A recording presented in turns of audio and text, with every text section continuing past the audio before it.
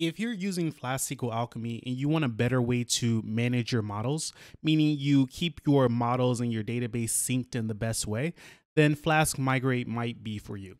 So what Flask Migrate does is it basically takes the models that you define in your file, compares them to the database, and generates new files that have instructions on how to generate the database at that current state. And what this does is it creates a history of your database over time. So as you add more tables and as you modify those tables, you'll have more migrations files that represent what has happened in the past. So this makes it easy to manage the database, makes it easy to understand how the database has evolved, and it makes it easy to undo any changes that have happened because you can clearly see the difference between each state of the database. So I think this is a little hard to explain, so of course I'm going to show you an example. So to begin, I just want to show you the code that I have right now. I have two models, user and channel, and I commented out some code that generates a many-to-many relationship. And the reason why I did that is because I want to show you what happens when I run the migration. So the first thing I'm going to do is I'm going to create the user and channel tables in the database with the migrations, and then I'm going to uncomment the other table and then create that so we can see what happens in different versions of the database. So to start, I'll install Flask Migrate. So pip install Flask Migrate. And then once I do that, at the top of the file, I'll just import migrate from flask_migrate. So capital M when you're importing migrate. And then I can instantiate the migrate object. So migrate, I have to pass an app first and then the DB object. So I need to put it under DB equals sqlalchemy app. And now that I have this, I'll run Flask Db init. When I instantiate migrate, I get access to some commands in the Flask CLI, the first of which is Flask Db init. So anything Flask Db is Flask Migrate. So I'm initializing the migration system basically with Flask Db init. So what I see over here is a folder that was created, and I have some files in this folder. I have an alembic.ini, which is just some configuration. I have a env.py, which is a script to kind of run everything. I have this script.py.mako, which is just a template for the migrations themselves. And then I have a readme, which doesn't really contain anything. And then finally, I have this versions directory, which is empty, but we'll see it have something in a moment. So now that I have that, I want to create my first migration file. So to do that, I'm going to run the command flask db migrate. And now if we look in the versions folder, we have something there. So we have this file. I'll open it. And if we take a look at it, other than the imports, we have two interesting things in here. So we have a function called upgrade and a function called downgrade. So in the upgrade, we have all the things that we're adding to the database. So in this case, I'm creating a new table called channel and also a table called user. And you can see all the columns that I have there on each one of the tables, and it matches what I have in my models. So basically what happens is Flask Migrate looks at my models and compares it to my database, which doesn't exist, meaning the models haven't been created anywhere. So it's going to create everything that is represented in the models. So I'm creating a channel table from the channel model, a user table from the user model, and then you can see the columns there that match with the fields in the models. Then I also have this downgrade, which is just the opposite of upgrade. So I'm creating two tables here, channel and user, and then in the downgrade, I'm dropping two tables, user and channel. And this is because you want to have the ability to not only create something from this migration file, but if you make a mistake or you just decide you want to go back, you can undo everything. So downgrade should be the opposite or the inverse of upgrade, so you can get to a previous state of your database. So now that I have this, what I want to do is I want to actually run this upgrade. So I can do Flask Db Upgrade. And if you look closely on the left, you see db.sqlite was created, meaning my database was created because it wasn't there before. And then if I open up my database, I can see it exists. It has my channel table and my user table. It also has a table called Alembic version, and this is just to keep track of the version of the database. So that is what Flask Migrate uses internally to know exactly what version the database is. So I'll close that migration file, and then what I'll do is I'll uncomment everything having to do with the many-to-many relationship. So I'll uncomment the following on the user model, and I'll uncomment this user channel table. And just know the following part doesn't actually do anything when it comes to migrate because it's not an actual field that gets mapped to a database column. It's a helper field for Flask-sqlalchemy. But if we look at the migration file now after running Flask Db Migrate, we can see in the upgrade section, we have another operation to create a table, and then it has the columns and the constraints on it that match the model that I defined. And then we also have the downgrade. So I'll run Flask Db Upgrade and then take a look at my database again. And we see I have 4 tables now instead of 3. So the 3 tables that I have defined, and of course the Alembic version table that I mentioned before. If you've made it this far in the video, you're probably building an app with a data model. So to help you, I've created this data model design checklist. And basically it's a list of questions that you can answer. And by answering them and going through all of them, you'll be able to create a better data model. So I've covered all the things that I think are important to a data model. And if you just go through these, I think your data model will be much better than it is now.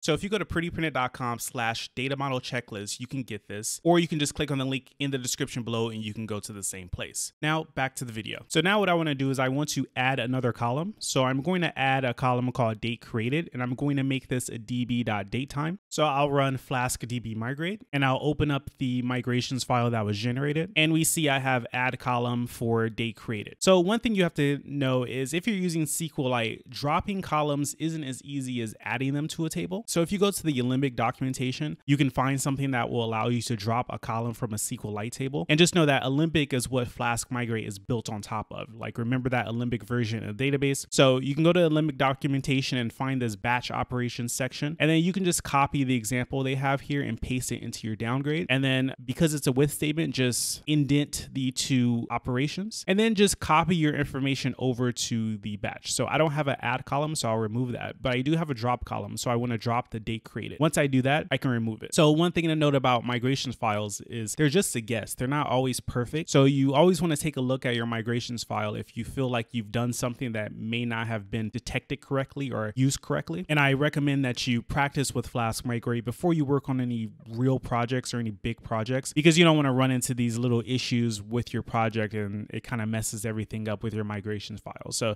just mess around with the really basic operations. Just think of some things that you will want to do. Basically with SQLite, this is one of the major issues. With other databases, it tends to guess correctly. So with like a Postgres database or a MySQL database, you wouldn't have to do anything like this. You can just leave it as is and it will work perfectly fine. But since I'm using a SQLite database in this example, I have to do the batch operation here. So what I'll do is I'll do db upgrade and I can take a look at my database again. And if you look closely, you can see that I have this date created column on my channel now. And now what I'll do is I'll do Flask Db Downgrade, and this will remove that column since I'm going backwards. So if I take a look at my database again, we see that date created is no longer on channel. And because I decided to downgrade, what I can do is I can remove the column and I can delete the file. So I'll go ahead and delete this file, and then I'll remove the date created field from the channel model, and then it will be like I never did that in the first place. So let's just pretend I messed up there and I want to take a different path, and I can just get started again. I can create a new column, do another upgrade, do another migration, and then do another upgrade. So that's all I want to show you in this video for Flask Migrate. Like I said, you want to practice with this, and as you do, you'll get more comfortable using it.